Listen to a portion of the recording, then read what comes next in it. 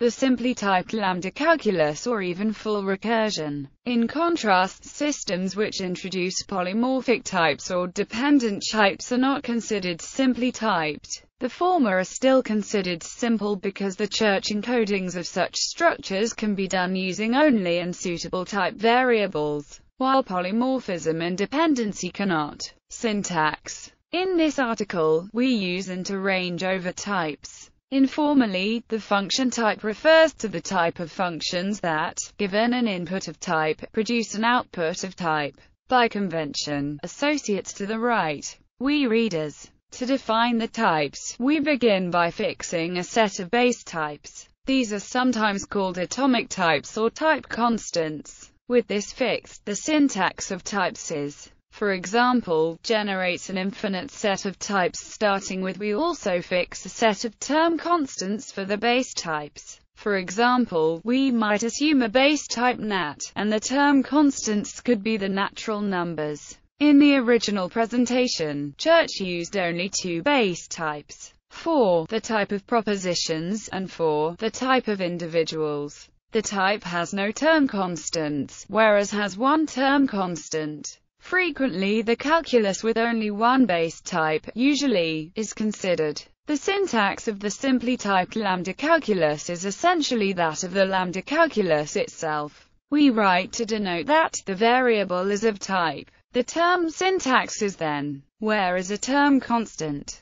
that is, variable reference, abstractions, application, and constant. A variable reference is bound if it is inside of an abstraction binding. A term is closed if there are no unbound variables. Compare this to the syntax of untyped lambda calculus. We see that in typed lambda calculus every function must specify the type of its argument. Typing rules. To define the set of well-typed lambda terms of a given type, we will define a typing relation between terms and types. First, we introduce typing contexts or typing environments, which are sets of typing assumptions. A typing assumption has the form, meaning has type. The typing relation indicates that is a term of typing context. In this case is said to be well-typed. Instances of the typing relation are called typing judgments. The validity of a typing judgment is shown by providing a typing derivation, constructed using typing rules.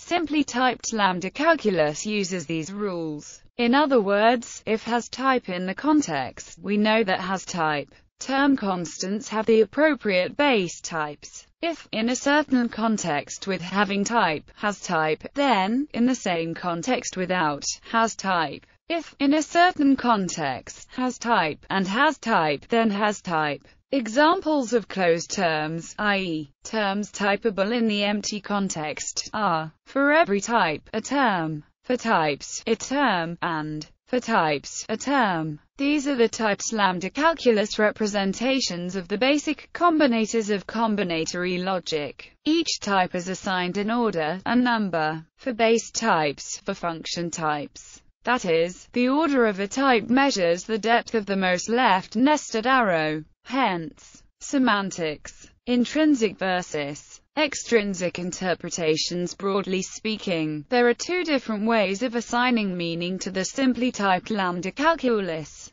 As to typed languages more generally, sometimes called intrinsic versus extrinsic, or church-style versus Curry-style. An intrinsic, church-style semantics only assigns meaning to well-typed terms, or more precisely, assigns meaning directly to typing derivations. This has the effect that terms differing only by type annotations can nonetheless be assigned different meanings. For example, the identity term on integers and the identity term on booleans may mean different things. In contrast, an extrinsic, Curry-style semantics assigns meaning to terms regardless of typing, as they would be interpreted in an untyped language. In this view, and mean the same thing. The distinction between intrinsic and extrinsic semantics is sometimes associated with the presence or absence of annotations on lambda abstractions, but strictly speaking this usage is imprecise. It is possible to define a Curry-style semantics on annotated terms simply by ignoring the types, as it is possible to give a church-style semantics on unannotated terms when the types can be deduced from context. The essential difference between intrinsic and extrinsic approaches is just whether the typing rules are viewed as defining the language, or as a formalism for verifying properties of a more primitive underlying language.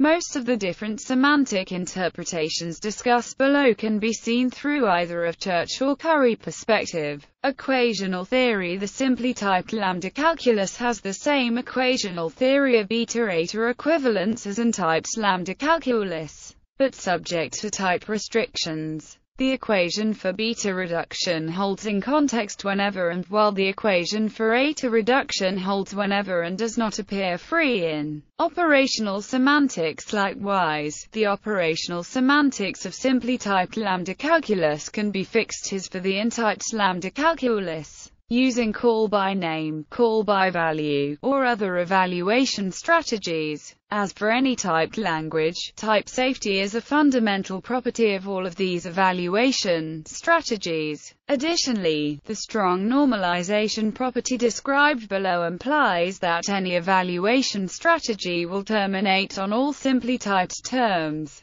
Categorical semantics. The simply typed lambda calculus is the internal language of Cartesian closed categories, as was first observed by Lambert. Given any specific CCC, the basic types of the corresponding lambda calculus are just the objects, and the terms are the morphisms. Conversely, every simply typed lambda calculus gives a CCC whose objects are the types, and morphisms are equivalence classes of terms. To make the correspondence clear, a type constructor for the Cartesian product is typically added to the above. To preserve the categoricity of the Cartesian product, one adds type rules for pairing, projection, and a unit term. Given two terms and the term has type. Likewise, if one has a term, then there are terms and where they correspond to the projections of the Cartesian product. The unit term, of type 1, is written as and vocalized as nil, is the final object. The equational theory is extended likewise, so that one has this last is read as, if T has type 1, then it reduces to nil. The above can then be turned into a category by taking the types as the objects. The morphisms are equivalence classes of pairs where X is a variable and T is a term, having no free variables in it, except for X.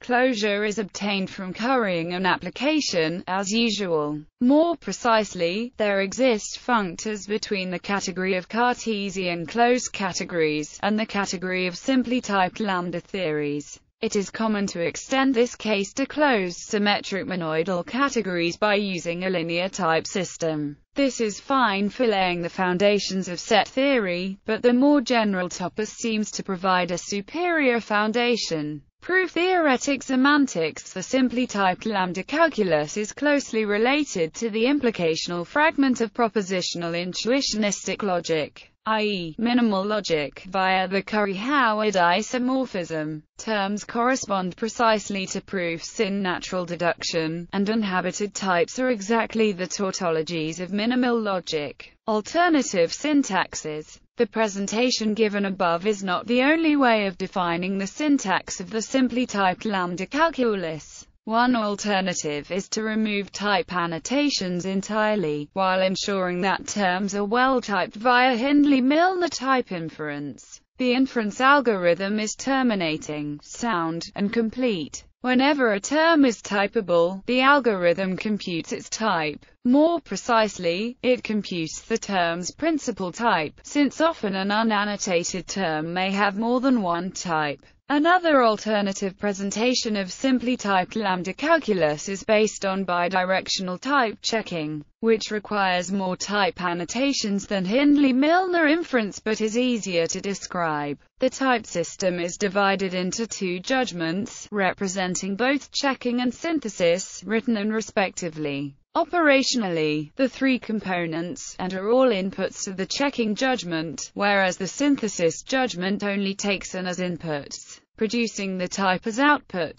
These judgments are derived via the following rules. Observe that rules 1, 4 are nearly identical to rules above, except for the careful choice of checking or synthesis judgments. These choices can be explained like so. If is in the context, we can synthesize type 4. The types of term constants are fixed and can be synthesized. To check that has type in some context, we extend the context with and check that has type. If synthesizes type, and checks against type, then synthesizes type. Observe that the rules for synthesis are read top to bottom, whereas the rules for checking are read bottom to top. Note in particular that we do not need any annotation on the lambda abstraction in Rule 3, because the type of the bound variable can be deduced from the type at which we check the function. Finally, we explain rules 5 and 6 as follows. To check that has type, it suffices to synthesize type.